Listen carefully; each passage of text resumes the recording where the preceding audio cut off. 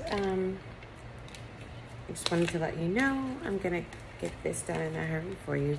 First card out is the Four of Swords. So it's telling me, calm your nerves, honey.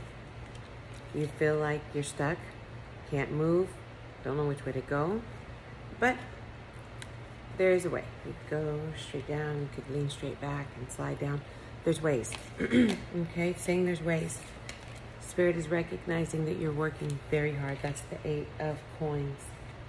Current energy, 10 of Cups. 10 of Cups.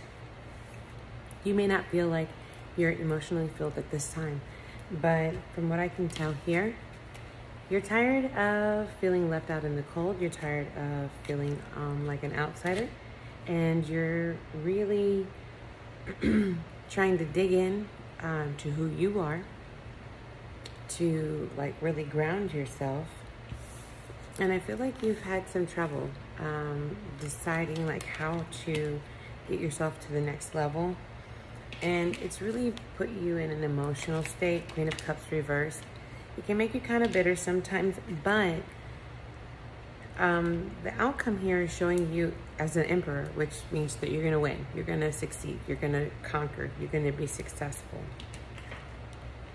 You've just had a lot of, self-doubts. There's also, a lot of energies with other people that you're dealing with, including personal relationships that might make you feel a little inadequate at times, because you are wanting to offer love and offer what you have. And I feel like right now you're wishing you had more to give. And the Future card is telling me that you will, and you will have a lot of it, and it'll be really good for you. So, keep out of the funk, because you have love around you. You have support around you. This is a new start for you. What you're doing right now is your new beginning. And,